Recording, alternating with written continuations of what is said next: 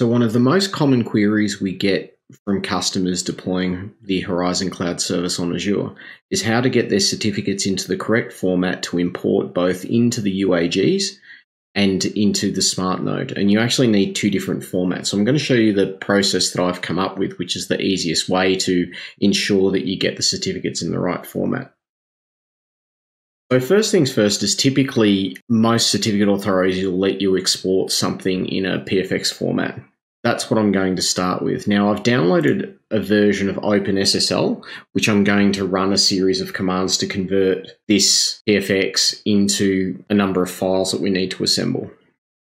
The first command that we need to execute is one that generates the client certificate.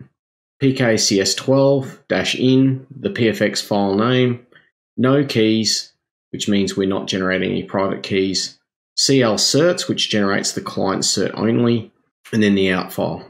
And then we give it a name with a .crt extension. We run this, we enter in our password for the PFX, and it'll then export that certificate. So the next thing we need to do is generate the private key that accompanies that certificate. And we do that with this command. So OpenSSL pkcs12-in, the name of the PFX file, -nodes, -no cert, so we're not exporting the certificate, so we'll just get a key, -out, and then the actual file name we want to export the key to. We get prompted for the password again, and now we've exported the private key of that certificate.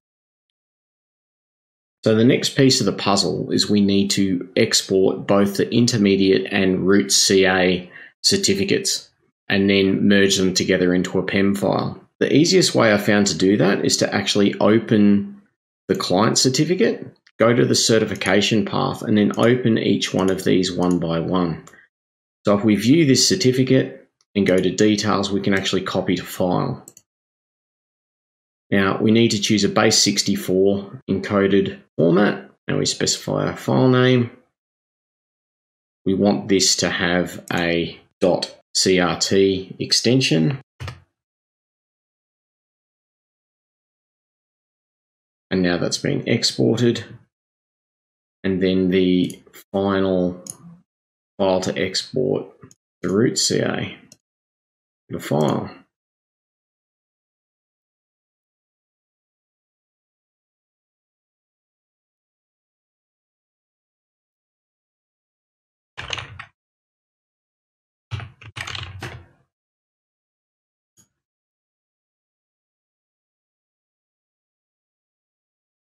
So now what we need to do is just take that extra file extension off the end.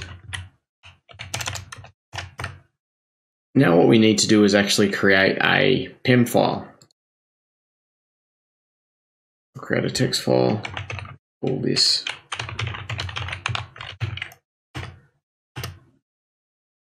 So this is where we aggregate together all of this key material.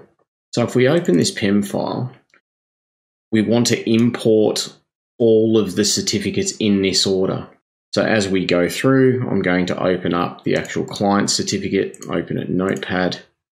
I'm then going to copy the key material out and replace that here.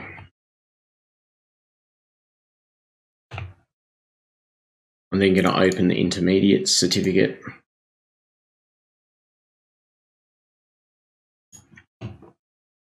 Copy that content where the intermediate CA goes.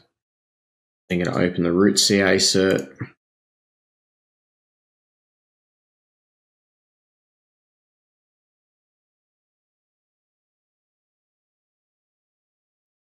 Then I'm going to open the private key. Need to make sure it's in RSA format as well, because if it's not in RSA format, there's an additional command you need to convert it.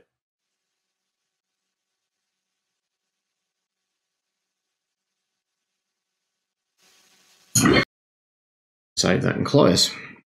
So now that that's complete, the only other thing that we need to do is to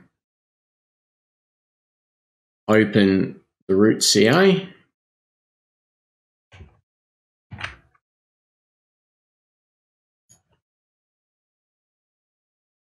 And append this to the end of the intermediate.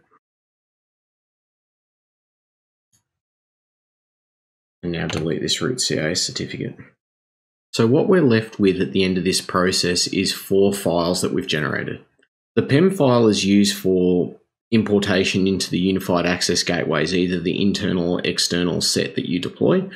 And because it's in a single file, it contains the client certificate, any intermediary certificates, the certificate for the root certification authority, which the certificate's been issued from, as well as the private key for the client key. The other 3 files are what we import onto the pod, and then used for the internal connections that don't go via UAGs. First CRT file includes the client certificate only.